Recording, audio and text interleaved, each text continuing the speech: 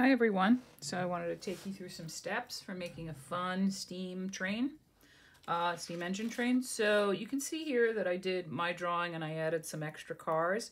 In the sample from Art Hub for Kids, they just did the 2 cars like that. You can add any details you want. You can change it to suit yourself.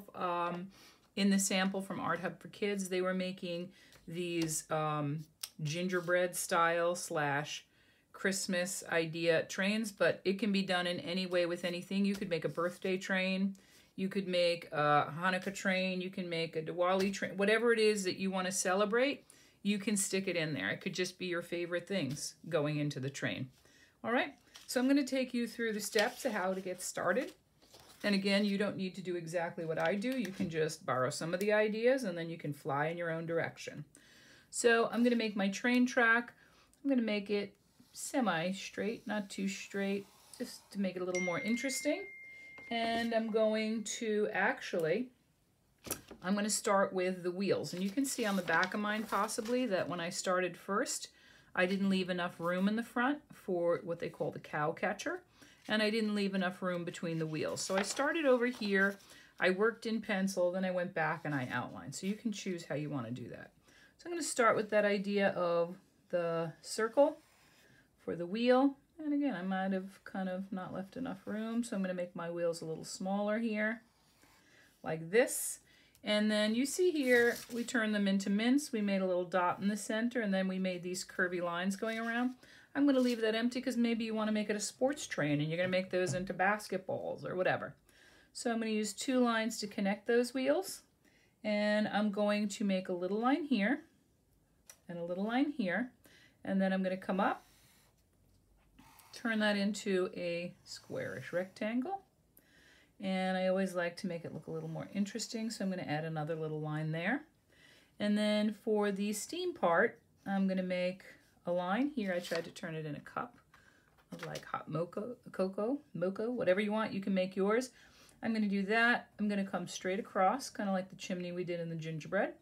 I'm going to come up, straight across, to vertical lines.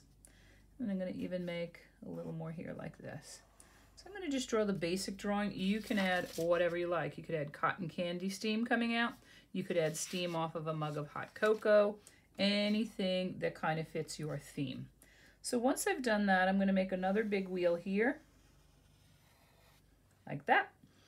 I'm going to connect this again, and then I'm going to make this time I might go a little different. Here, I made it kind of a separate piece. I might make sure they touch, because I kind of want it to be attached. So that's up to you. Here I made it a little shorter. I'm going to go a little higher here and a little narrower, but I definitely want to make it as big as the wheel. And then I'm going to make a window for the conductor.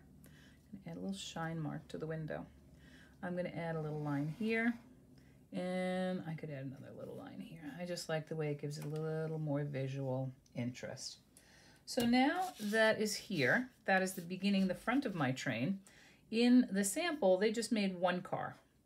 I'm going to add 2 smaller ones, wheels, 1, 2, connect them again. I'm going to make whatever it is I want to. You can make just about that big.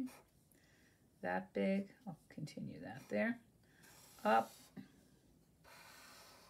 Oops, and since I went a little higher, I'll do like that. So far, those are the features I've added to the train. Now in mine, in the sample, they made it that big. You can add any kind of details you want. You might only see part of my next train car. I'm going to make almost the same size. I'm going to connect them. I guess I should, nope, I'm going to leave that. I'm going to go on. And you can see here, I have 1, 2, 3. Here I have 1, 2, 3, different sizes, different shapes. What I can put in it is different. I'm not going to get too much into the details here. Maybe I'll add 1 peppermint one just so you can see how I did it. And I probably could transform that into a beach ball. Maybe my train is going to the beach and I might have some beach chairs back there. I haven't decided yet. You can do day or night. You can decide what you want to add here.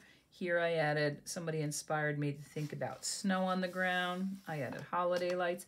You don't need to do anything I did. You just want to think about how you're going to make it visually interesting. Here I added somebody said they made icing in there, so I try to make it look a little more like snow. And then I felt that kind of had to look like a cup. Presents, very simple rectangles, kind of like this here. Rectangle or square. And then the T that's open in the center is going to kind of fill up and make it look like ribbons. All right, so you figure out what you want to add to yours here. I started by coloring my background first, and then I'll go in and I'll think about what I want to do for my colors of my train. Here I used oil pastel and I smeared it. Somebody showed me theirs and I loved the way the gray looked. It kind of gave it a three-dimensionality. So I'll probably work that in somewhere there too. All right, so the beginning, where I go from here will be up to me. I will make up my mind as I go along, just like you will. This is sort of the blank canvas for me to get started. Now I have to decide where is my train going to. Okay? All right, have some fun.